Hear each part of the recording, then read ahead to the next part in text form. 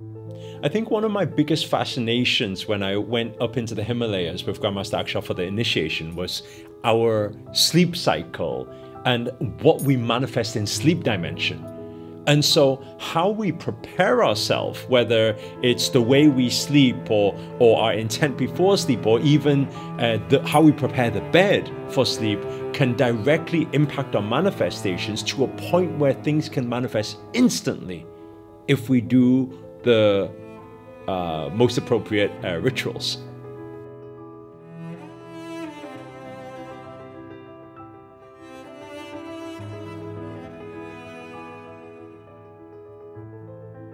I remember the first time I did something like this was when a friend of mine, this is many years ago, maybe around 10 years ago, and his name was George, and he was telling me, he said, oh, you want to attract more money. At that time, I was building my businesses and wanted to attract more money.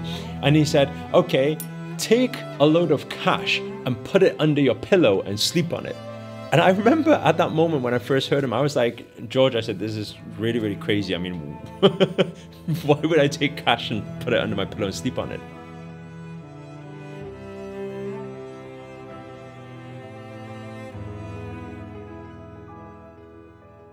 It wasn't that at all, because at that time, I believe I only had like a few thousand in the account or something like that. So at that time, I remember vaguely thinking like I put like 2,000 under the pillow or something like that. And I thought, you know, what have I got to lose?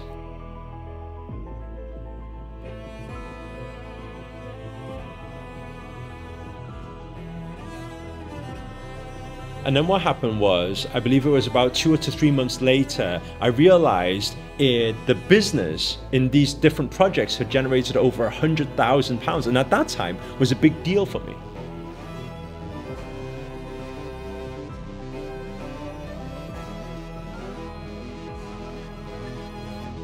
It's funny because Steve Jobs once said that you cannot connect the dots looking forward, you can only connect them looking backwards. Now going through this whole journey of the awakening and the training and in the Himalayas with all this, the spirituality and dimension traveling, I come to realize the significance of that pillow method. Our brain continues to function even when we're sleeping.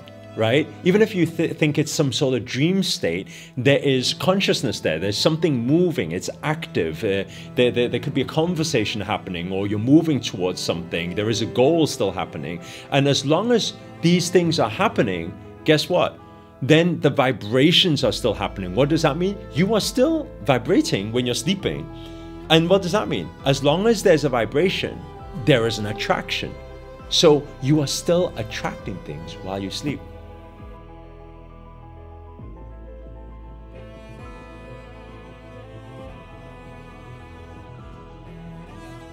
I think the easiest way to think about it is like this, right?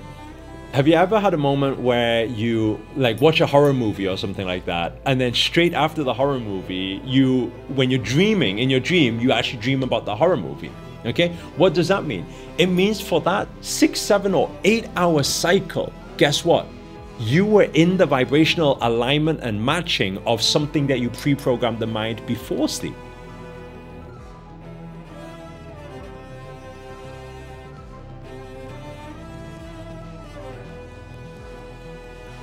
I think everybody should try it because it's there's nothing to lose, you see. Like what I think people can start off with, right? This is the easiest way, is to take a piece of paper and start scripting just before you sleep. Just do it with one goal. And the reason why I'm saying that is because what you focus on expands. You don't have like dispersed energy and scattered energy at that point, right? So script that one thing you really want to attract. Look at it, visualize it, feel it, take what you've scripted, take that piece of paper and just put it under the pillow and sleep on it. Why? Well, you will be, that's the only thought you will have going on in your head while you're sleeping, right? You're closest to it. So it's highly likely this vibrational frequency will continue. And if you do that for like 21 days, just watch what opportunities come in your life that are linked to that manifestation.